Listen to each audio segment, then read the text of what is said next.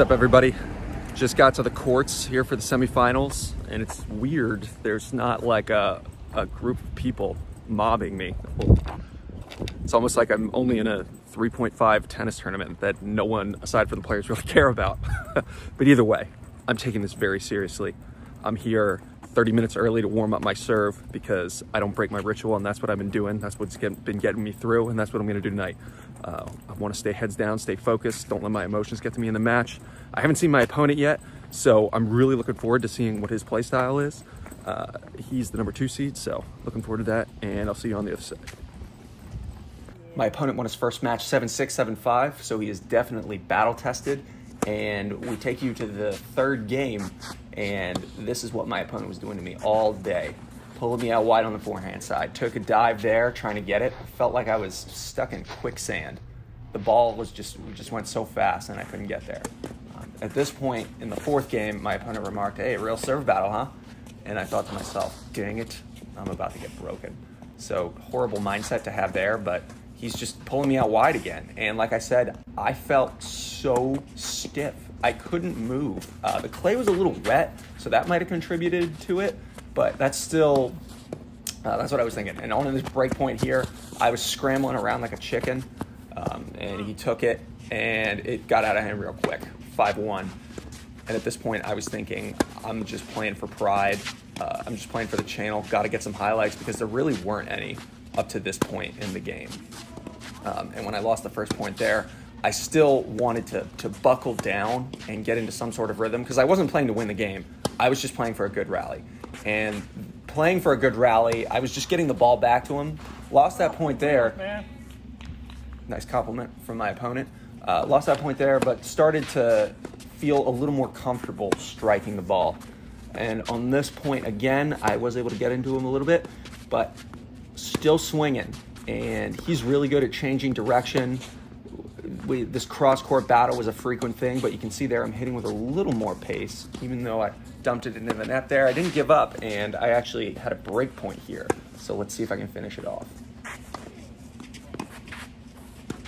Little tentative approach shot from him, and couldn't handle it. So I got that first break, and here I started to get a little excited, and I started thinking, I'm gonna be this guy's worst nightmare. And this was easily my best service game of the day. I just felt confident. I was getting my first serves in, great passing shot there. And I took that game.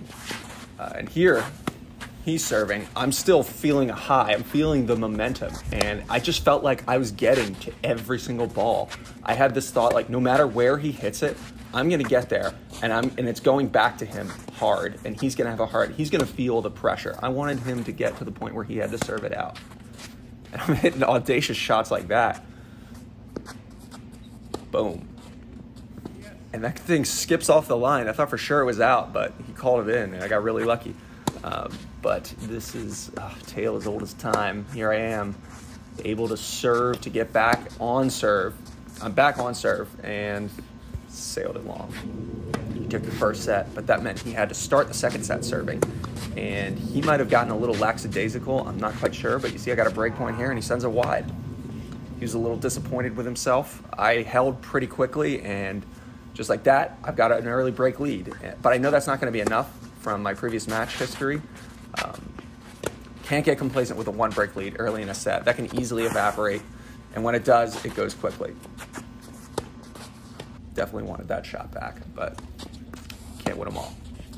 And here, feeling a little pressure on this service game. We went back and forth on deuce for a really long time. And I mean, the video was 16 minutes long, which for frame of reference, that's a long, really long service game. That was 2 games, but I was, let's see, okay, yeah. Finally, another hold point. Let's see if I can hold my water. Barely clipped the line, and I got it. And I remarked, finally. So at this point, I'm just trying to get an insurance break, putting a little bit of pressure on him. But this guy was solid, man. He had great strokes. He had great tennis IQ in the sense that he found what worked for me, and he kept going back to it. I took that point, but if we were going into a cross-court forehand battle, he was taking those shots every time. He was winning those points every time. So I knew that I could tell that he was targeting it. But like at this point in the match, he did go away from it a little bit. Taps it back over. Here we go. Into this cross-court exchange like he wants. Wrong foots me. Couldn't get there. He was excited about that hold, and it was a great point. That was a great point from him. So here I am, serving to keep my advantage. Got some first serves in. Love tapping the ball back over like that after you hold a serve. And here I am. I want to go for that. Break lead.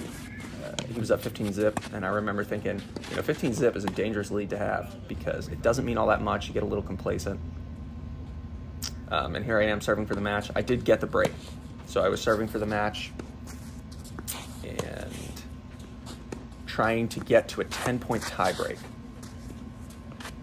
And actually, I'm just going to tell you right now, I lost this point. But while I lost this point, I did end up holding for the set, which brings us to a 10-point tiebreak, tied 1-1. And I started serving, and this is a second serve right here. What a letdown. That means I'm going to be playing from behind the entire 10-point tiebreak. We fast forward to 3-5. Finally get a first serve in. And the first 8 points of this game, they were definitely nervy. There were double faults from both of us, mini breaks aplenty. He gave me a mini break right back, but I coughed one up to him. Barely get this point. Keeps me within striking distance, which is what you want to have. But he won his first point, and let's see if I can get a mini break here to get back on serve. Wow, what a cupcake of a shot. I just handed that thing to him on a platter. 4-7, absolute dangerous territory right here. I really need to hold both serves in order to stay in this because he's getting really close to match points. Had him out wide there. I got both of those points. 8-6. He's serving. If he wins this point, he's going to have match points on my serve. So it is absolutely crucial that I don't mess this up.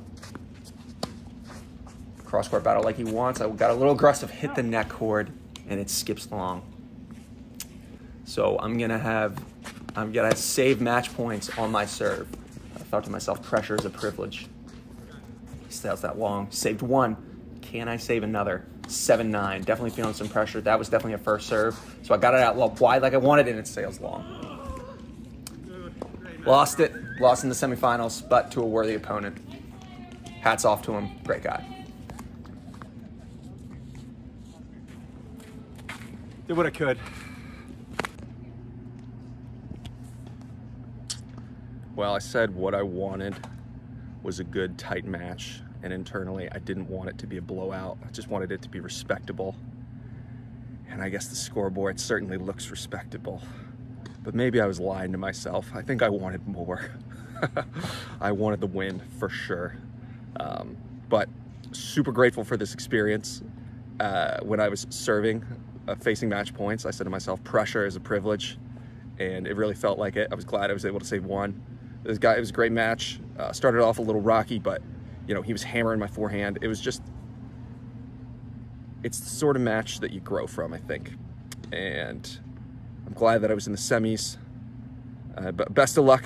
Best of luck to the gentleman that I played. Great guy. Talked to him a little bit after the match. I had to apologize for being so head down.